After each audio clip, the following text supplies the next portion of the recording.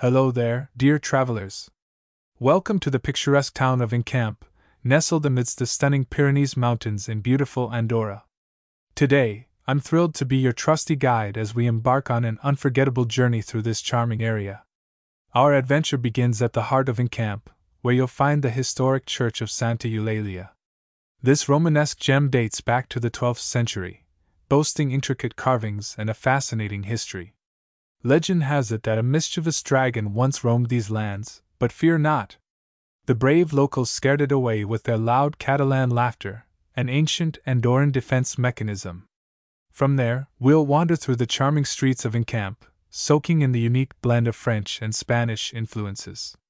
Keep an eye out for quirky little shops and cozy cafes that offer a delightful taste of Andorra's culinary wonders. Oh, speaking of which, do you know why Andorrans are such great chefs? Because they can turn anything into a pyromani chef dish, a hot one indeed. Next on our list is the iconic Maritzal Sanctuary. This modernist masterpiece pays homage to Andorra's patron saint, Our Lady of Maritzal. The original sanctuary was tragically destroyed by fire in 1972, but like a phoenix, it rose from the ashes even more splendid than before, a true testament to Andorra's resilience. Now brace yourselves for a breathtaking cable car ride to the Grand Valera ski resort. Don't worry, it's perfectly safe, and the views are worth every moment of awe-induced silence. As we glide up the slopes, you'll see why Andorra is a winter wonderland beloved by skiers and snowboarders worldwide. The locals like to say that Andorra is a country where the winter sports are cool, but the people are even cooler. After a fun-filled day on the slopes, we'll venture to the charming Lake Angolasters, cradled in the embrace of the mountains. This pristine body of water has its own legends, including the tale of a magical mermaid that grants wishes to those who dare to swim in its chilly waters. Be warned, though, the Andorran version of the mermaid prefers snow flurries to sea waves.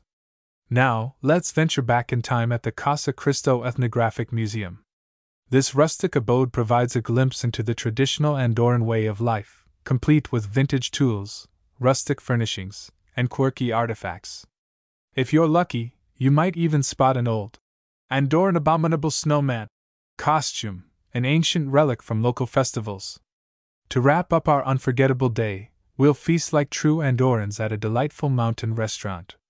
The aroma of escudella, a hearty stew, will make your taste buds dance with joy. Oh, and don't forget to try the traditional Andorran dessert, cremadillo.